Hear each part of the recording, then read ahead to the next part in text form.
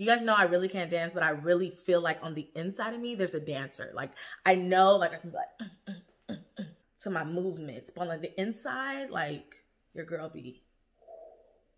Welcome to my channel once again. I am really feeling this vibe of sitting down talking to you guys. I'm loving it.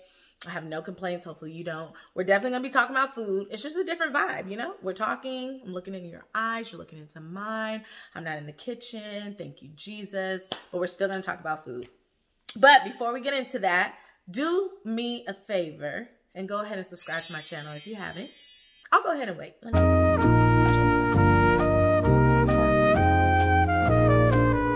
All that good stuff. You subscribe? You're a part of the familia now? Well, welcome. Thank you so much. And go ahead and give it a thumbs up if you do get something out of this video. So jumping right into it, as you see in the title, is 5, that's going to be 10. Let me get it together. 5 staple meals I feel like every woman should know how to make for their spouse or just themselves. So it's not in any particular order. It's just 5 staples I feel like we should make. So let's get into it. Or we should know how to make. All right? And this is not, you can definitely keto-fy it. These are just 5 dishes. And like, that's not keto. You can definitely keto-fy it if needed. But we're just talking about 5 different dishes, all right? Don't come for me, okay? So, first one for me would be spaghetti. I feel like everyone should know how to make spaghetti. Like, not only is it easy on the pockets, it lasts you forever. It tastes bomb warmed up. It tastes even better the next day.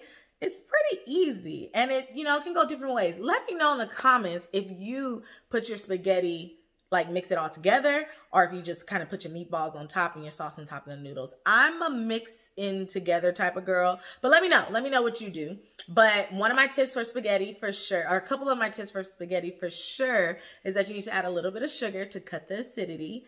And I do add bell pepper, onion, the Trinity, bell pepper, onion, and garlic at the bottom, like with the little oil before I put in my ground beef or ground turkey, whatever I'm feeling that day. That's like a staple for me if you already don't do it. And then there's like this packaged seasoning called spaghetti seasoning. I shop at Stater Brothers. I don't know where everybody's at, but it's called spaghetti seasoning, and it just takes it to the next level.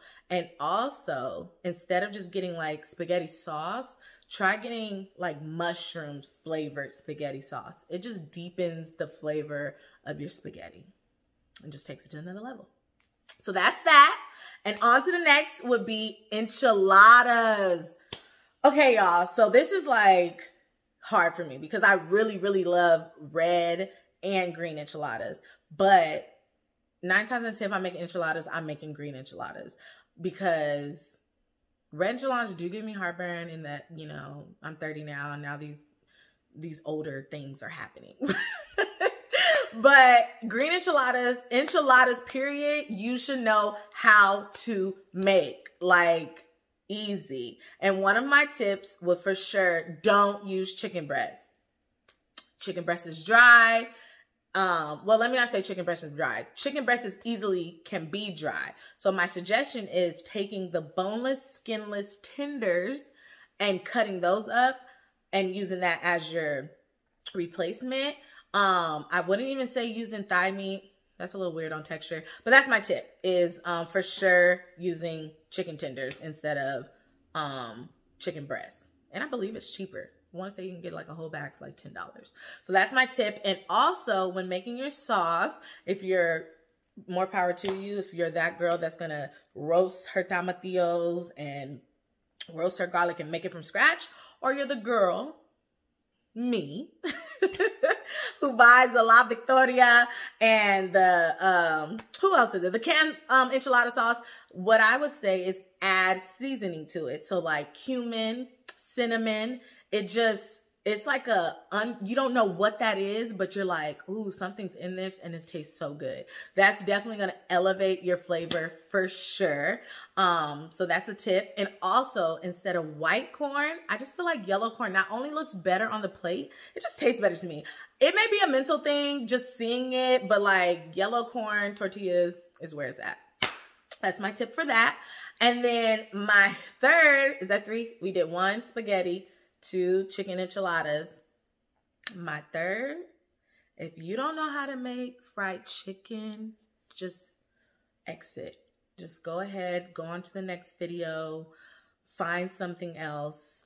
Fried chicken is a staple. You have to know how to make fried chicken. Like, who doesn't know how to make fried chicken? Anyway, it's a staple. Fried chicken.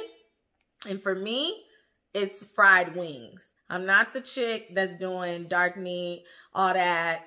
Like, I like wings, wings, wings. And some fried chicken wings, honey. Fire. One of my tips for fried chicken wings is dipping it in whatever batter, whatever you put it in, and letting it, like, what is it called? Sit for a little bit. So don't just take the chicken. Don't just take the chicken. What am I trying to say? Don't just take the chicken straight from the refrigerator, put it in flour, and then straight in the oil. So you'll take it, do that, but let the flour become besties with the chicken. Let's say that. Let them hang out for a little bit. I would say probably like 5 minutes. You don't want it out too long. Ain't nobody trying to get salmonella or Ebola or anything like that. But that's one of my tips. And second tip for the chicken, bonus tip, for sure. I really make myself laugh if you guys haven't enjoyed. If you guys haven't can't tell. But anyway, second tip would be letting the chicken, if you have time, if you didn't decide to do this like the night, the day of, if you get the chicken before, let it brine. And when I say brine, you put it in some salt-like solution so that the flavors are in the meat. Because a lot of times when you have fried chicken, you just taste it on the outside in the coating. But if you brine that chicken overnight or a couple hours, not only is it going to be flavorful, it's going to be juicy, child. So those are my tips on that. So we had enchiladas, spaghetti, fried chicken. Can y'all guess what number 4 is? What every person should know how to make. Tacos. If you don't know how to throw down on Taco Tuesday, like, listen, it's Taco Tuesday. I love how they made it a whole like national week holiday, whatever. But Taco Tuesday, for sure, you should know how to make some tacos. And with tacos, the star of the meal is the meat.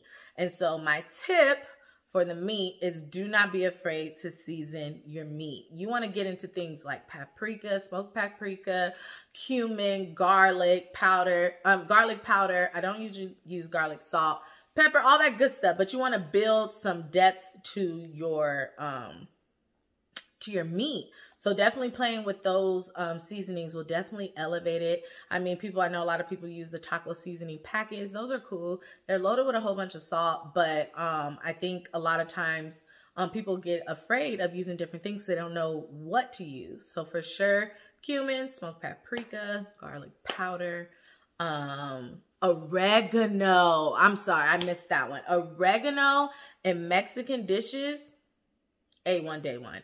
That is going to go, take your taco from going to, so for sure, know how to make some tacos.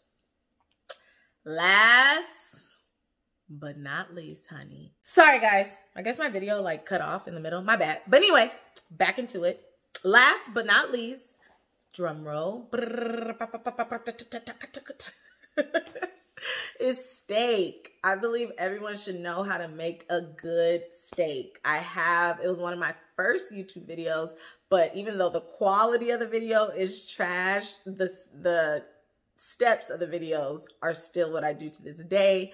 A good steak, man, like, I love it. But keeping it simple with steak. Sometimes people be trying to do extra. And with steak, just keeping it simple. Salt, pepper, butter, some thyme, and some garlic. And leaving it out. My tip for steak is leaving it out to come to room temperature, not taking it straight from the fridge or straight from the store and putting it in the pan, letting it come to room temperature and making sure that your pan is smoking, screaming hot. So definitely want to turn on the vent and open some windows. But when I say that crust that just forms from putting that in there, it's going to be something delicious. Like I said, I'll probably try to link it below the video of how to make the perfect steak, but I believe everyone should know how to make a perfect steak. You guys let me know how you guys eat your steak. I used to eat it, is it medium rare? I used to eat it medium rare. Now I eat it medium well. I don't know. I feel like with medium rare, I think it was a little, like, it's weird because sometimes if it's too pink, it makes my stomach turn, but I can't do well done. Oh, that's the tip. Forget the freaking leave it out room temperature. If you eat a steak well done, you might as well not eat steak. Like, that's like chewing on a shoe. Don't do it. It's okay. A little red is not going to kill you. I don't care what your grandma say, what your mom say. You're not going to die from a little pink. It just tastes better. It just feels better in your mouth. You know? You feel me? So those are my tips and staples that I have for you guys. I hope you enjoyed. And let me know if you guys like videos like this, like tips from the kitchen, from the chef, because I am culinary trained, even though some may not know, but I did go to school to learn how to cook. So I have a lot of knowledge and a lot of information that I do not mind sharing with you, but I definitely, what accent is that? I wanted to get on here and just give you guys some tips that I believe every person should know. All right, you guys have a great one, and I'll holla.